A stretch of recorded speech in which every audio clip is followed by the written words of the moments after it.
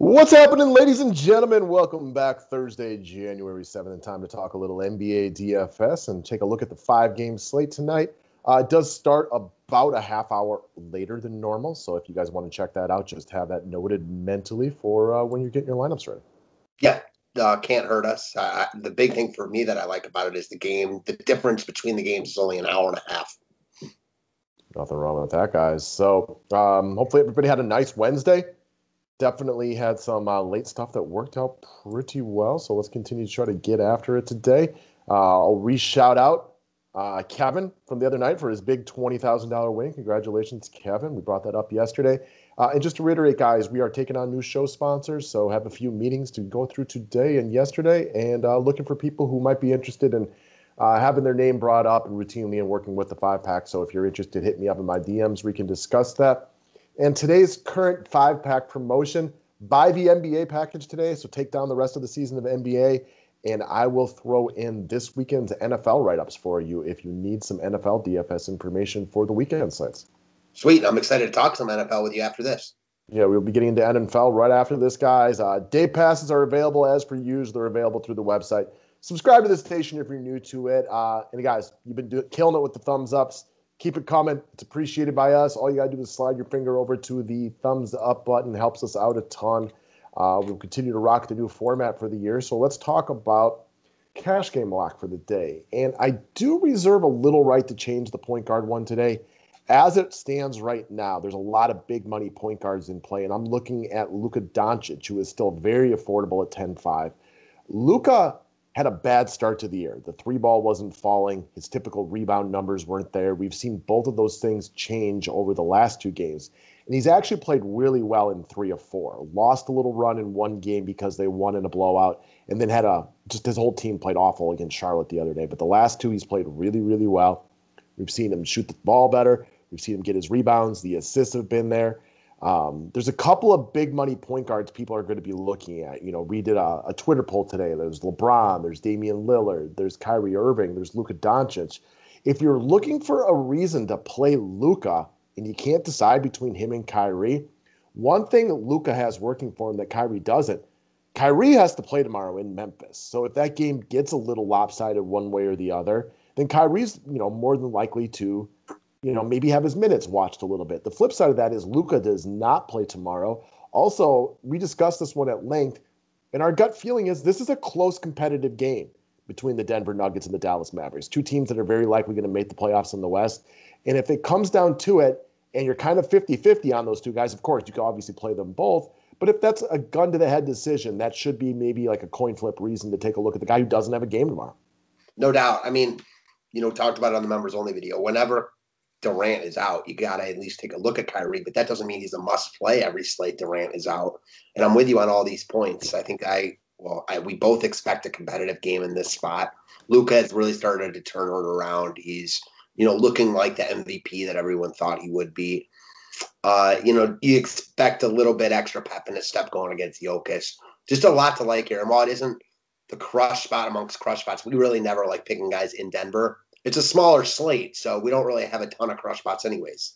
Also, Denver's defense has not been as good to start the season like it was at moments last year. We just saw D'Angelo Russell and Juancho Hernan-Gomez light this team up. You know what I mean? So, they're not playing the best defense that we saw at them from points last year. So, take that for what it's worth. If you like Kyrie or Dame or LeBron or anybody better, I can understand the arguments you might make for him. But I would advise spending up at the point guard position today because there are some really, really good options, and this is one of them. And he's where I'm leaning as of right now. We also know that between Luka and Dame and Kyrie, one thing Luka has for him over Dame and Kyrie, which also have good arguments for both of them, Luka does a lot more. He's a better rebounder. He's just as good of a passer, if not better than both of those guys. In fact, he is the better passer. He's better with the assists. So there is a little bit more upside. Luka's a guy who gets to 70, 80 a little bit more regularly. No doubt about that. All right, next up, your boy, Mr. Brooks, Dylan Brooks. It wouldn't be a day if Matt wasn't talking Dylan Brooks. And one of the things that we were able to hash out in the members-only video, there are really good reasons to why Dylan Brooks has not been great with Morant out. It's been foul trouble, blowouts. Not something we're overly concerned about tonight. Yeah, the only way that this game blows out, in my opinion, is if Memphis rolls, and that means Brooks is probably doing something good there. You're right. He's been stuck in some tough matchups, foul trouble, blowouts. He's hadn't had great games the last 4 or 5 since Morant's been out, but this is a really good spot for him to bust out against a Cleveland team that probably has tired legs on the heels of a back-to-back. Played in Orlando last night with Colin Sexton hobbling a little bit. I forgot to even mention that on the members only video. It completely slipped my mind, which definitely doesn't help the Cavs at all. Listen, Brooks is just he's more of a solid, if not spectacular guy, but at this price point, I think you're going to see upside in a game where the defense is finally going to give in to him a little bit. Again, really tough matchups recently, finally in a good spot. I like Brooks at 6,300. He's mainly been garbage since Morant left as far as his scores go. But I think that's a good thing here because we know this guy can play, because the game log watchers are not going to be very drawn to the minutes, the production that we've seen out of him. There's a lot of reasons to think that could change today. The hot shooting hasn't been there. That could come tonight. This is a much easier matchup. He's not going up against a Boston or a Lakers. He's going up against the Cavaliers. And it might pain you as a Cleveland fan, but like you know darn well, the Cavaliers are not the Lakers, not even close. This is one team has LeBron, one team used to. So this is a much better spot for Brooks than he's been in. If the shooting starts falling, I think he has legit like 45-point upside right here. And it's not like you're going to get him at 1%. But I do think like people have kind of soured on him because he hasn't succeeded for a variety of reasons over the past week or two. So this is a good, like, quote unquote breakout spot for him. Yeah, amen to that. I agree with all those points clearly. He's priced affordably at 6,300. And you're right. I think the game log watchers are definitely going to be off him. He hasn't played well since Morant's been out. Really good spot for him here. And I'm glad that you see it my way. Right, and I mean, this is the guy that I was a little turned off by, but after we talked it out for a longer period of time, there are reasons to like him more here than he's been liked the last few games. Mm-hmm. No doubt. All right, so a guy that we were both kind of looking at to start the day was a guy who kind of busted out the other day after a little bit of a rougher start to the season. That is Jusuf Nurkic of the Portland Trailblazers. One, he's only 6,200. And we were kind of discussing this. Y'all remember in the bubble last year and towards the end of the season when Nurkic was balling and he was like 8K? I want to say his price got to darn near 10K at one point. And why that doesn't necessarily matter for today, it is a reminder that when Nurkic is playing well, he is a much, much better player than 6,200. So this is another guy. The minutes have been down a lot recently for a variety of reasons. Foul trouble, which can happen any day. Not overly worried about it when he's going to be guarding Ed Davis for most of the first quarter, but it could happen. But not overly concerned about it today. Loss of minutes due to a blowout. Okay, that could happen here. Minnesota's not a very good basketball team. But the most important thing for me is if you watched the Blazers play the Bulls the other night, the Blazers announcers couldn't shut up about how much better Nurkic looked. Like he had just looked off for the last week or two. And they're like, this is the Nurkic that we know, looking aggressive, looking good on his feet, looking agile. I think this is a very upside play right here in a very good spot. Yeah, agreed all the way around. We both really like him here. I mean, again, I think the biggest point is his $6,200 price tag. Even if you don't like love the upside, I mean, we know who this guy is. You mentioned it; he was 10K in the bubble, showing big upside on a consistent basis. That's not the only time we've seen that either. That wasn't like a TJ Warren thing. We've seen him at big upside before. He's in a real good spot here against quite frankly, undersized, undermanned Minnesota front court. He should eat in this spot. Again, foul trouble can happen at any time, but this is not the spot where I would call it out. Like Nurk a lot here. Yeah, definitely. I was glad you were on board because this was one of my favorite plays on the slate when I popped it open this morning. So when you watch basketball, and I know a lot of you guys do, your eyes can lie to you a lot, right? Like, and if you're just going off of like, oh, Nurkic looked good last game, well, maybe he won't look good today, but like this is a guy that we've liked a lot in the past. So there's a lot more than just he played well last game that goes into this one. But of course, we also love the fact that he played well last game. So this is kind of like taking those two things and putting them together. He's underpriced. We've seen production from him in the past. He's got a good matchup against Minnesota. He finally got rolling. So there's so many things working here today that I think that like he covers a lot of things we both look at, which is great and why we both like him today. Mm-hmm. So all systems go on this one. Cash games or GPPs, in my opinion. Yep. All right, so let's talk about the long shots for the day, and we're going to pull two guys from the Cleveland versus Memphis game. And I got one from Memphis, you got one from Cleveland. I think And important. Go ahead. I was going to say timeout. I think they're both very playable together. Yeah, for sure. There is every game this year seems to have blowout opportunity, which I don't think could hurt either of these two guys right here. So I do think they could both be in play for a variety of different reasons. So I'm going to start with Melton. And we remember, guys, last year, Melton, a lot of games would end up outplaying Tyus Jones and then seeing extended run at the point guard position. Now, he had an injury and he lost a few games. He was active and didn't play. He was a DNP 2 games ago. And then he got back into the rotation last game, had a decent game. I think he played 16 minutes, if my memory serves me correctly, meandered into a decent point total. But one of the reasons he'll get very little love today, in my opinion, is because you have a guy like a Bruce Brown who played well for a lot of people the other day at shooting guard at a very similar price point, going to be starting versus coming off the bench, going to be playing in that first game. So I think you get Melton at low ownership today against the Cavaliers team we're not scared of. This is a guy, too, that maybe in blowout he plays, but also should see minutes even if the game is competitive. So there's a couple of reasons that he could be even better. And I'm going to piggyback to the point that, like, while Tyus Jones is a starting point guard here, we've seen Jones have plenty of bad games before, that if Melton comes in and plays well, I don't think it's crazy to think that Melton could play 25 minutes today and be running with the first unit at points. Or if there is a blowout, that he's out there getting reacclimated and playing in there. So I think he is. There's multiple ways I think I could see him playing minutes today, but I'm assuming he's out there no matter what. I agree. And we've seen Memphis struggle without Morant. Now they're in a good spot tonight.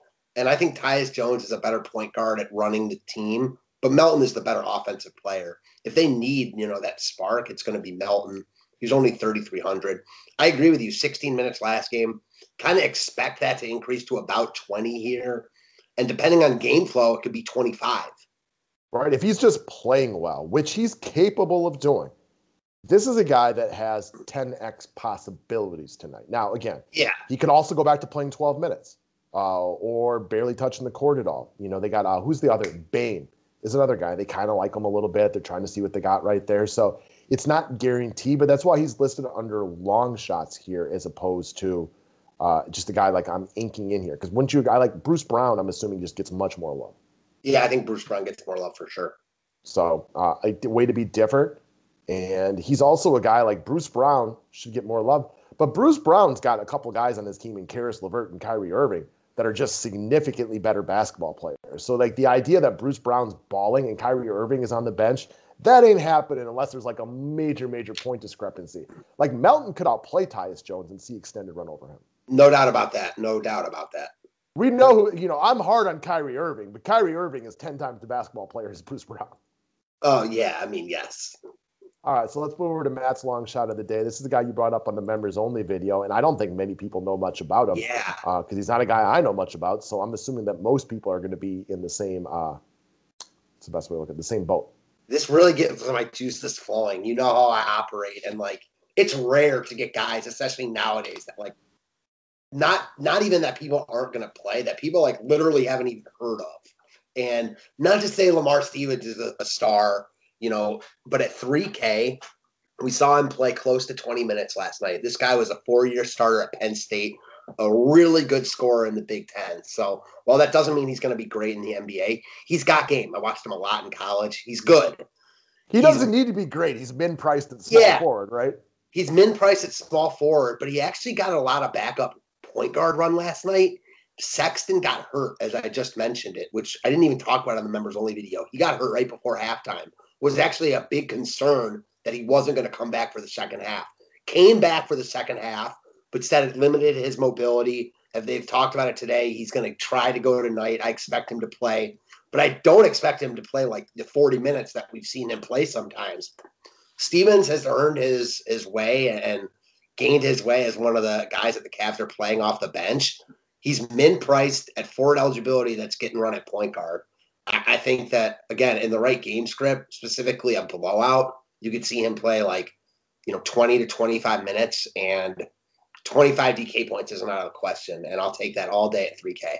I want you guys to really think about how beat up the Cavaliers are right now. One, Garland's already announced is out for tonight, I believe, right? Yes, he's out. He's out for like a week, I think. Okay. Sexton is a little banged up. Porter he's a complete no-show at this point, isn't even around. Like, we almost even forget Kevin Love is on this team because he's just never healthy. Exum got hurt a couple games ago. Yep. Another guy we don't even talk about is Dellavedova. Like, not that he's good, but he's taking up a roster spot and he's hurt. So, like, all these guys being out opens up a guy like Lamar Stevens. Man, and, like, think about it from this perspective. Like, what if, like, the first quarter goes on and, like, Cleveland just, on the tail end of a back-to-back. Oftentimes, teams on back-to-backs play well, but this is back-to-back with travel. Cleveland's not a very good basketball team without all these players around. And, like, let's just say, like, Sexton tweaks it in the first quarter. And, like, Cleveland's down 41-23, and they just throw in the towel. You could see a min-price small forward play 30 minutes. Yeah. Like, that's not the guaranteed thing, but we're talking long shots right now. Like, we're like 1% ownership or less? Less than 1% ownership. You mentioned it with Melton that he could 10x. Like, I think he's likelier to 10x than Stevens, but in that game script you just said, he could 10x. Yes. So you could pair a Melton and a Stevens together at a combined 6,300. And again, guys, this is a long shot scenario. Please, if you're playing a cash game, like, like Bruce Brown and Juancho and Gomez are going to have much higher ownership. But if you're looking to get weird with it and play in a deeper tournament, and you're looking for guys that could, in the right scenario, outscore those dudes, I mean, these are guys who are going to get much, much, much, much lower ownership. And if that is the kind of game script that we get, like, they could be diamonds in the rough, not safe plays, diamonds in the rough. And that's why they're under the long shot category today. And they can get you studs in other games. And even in that script, though, like, even if playing Melton and Stevens, I still like Brooks. I like him more in a competitive game. But at only 6,300, I think that if Memphis, like, rolls like that, he's a big part of that. So you're not, like, spending, I know you talked about on the members-only video, like $10K on Dame. Brooks is much cheaper than that. Yeah, so, like, Brooks and Nurkic, to me, are two guys that are similar today in the idea that, like, I don't need them to be competitive for fourth quarters, because if Memphis rolls right here, Brooks probably hit some threes in the first half, and he at least got there to, like, a solid floor.